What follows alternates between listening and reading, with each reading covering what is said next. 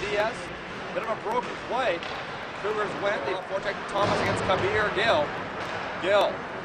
Backhands to Krogfoss. Krogfoss backhands it up the wall. Comes now inside the Caribou Cougar zone. Gendron there to get it. Gendron in his own zone. Stretch pass nearly picked off. And Penner now has it for the Hawks. Penner found the shot. Another shot from the side by Allen. Another save. 3 big saves. Another shot. They score! Woo! The Hawks get 5 golden chances on rebounds. And they end up solving Marcus Allen. And the Hawks have a 1-0 lead in the showcase weekend here in Kelowna. Justin battling there with Clark. Gets backhanded around by the Valley West Hawks. There's Kabir Gill. Gill getting to Mohagan. And back on the Valley West Hawks the other way. Krogfoss carries it across the line. It's Creasy with him. Krogfoss shoots, scores! Nolan Krogfoss beats Marcus Allen. And the Valley West Hawks have a 2-0 lead late in the first. Sharp shot there off the stick of the St. George Cougar prospect, Nolan Krogfoss. That is Krogfoss' 23rd of the year. His MML league leading, actually, is 23rd. Trying to cut in, it's taken away by Brandon Dent. Dent tries to backhand it out. It comes to Dent at center. Here's Brandon Dent. He has Flores with him. Dent gets knocked off the puck there by Clark. Comes around the net. Isaacson to Peterson. Peterson picked off by Dent. Here's Brandon Dent. He shoots, scores! Brandon Dent picks the top corner of the Cougars.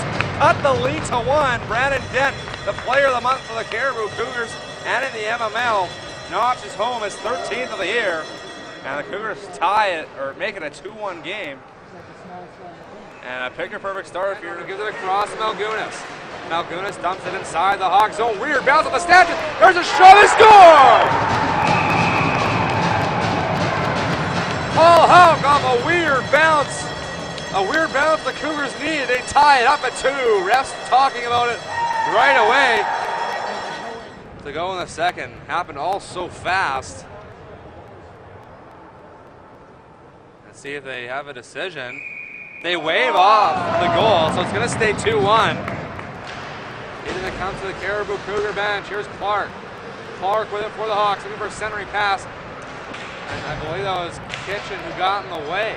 9:35 to go in the second. 2-1, Valley West Hawk lead. Just 19-12 in favor of the Valley West Hawks. And we are bouncing, score! Isaacson threw it from the line. A seeing eye shot that makes its way into the back of the net, and the Hawks lead by 2. They lead 3-1. Lost going to go outside of the zone as Malgunas has it. Lost the handle. Here's breakaway for Sorda. Sorda on Allen. He shoots. This rebound, they score!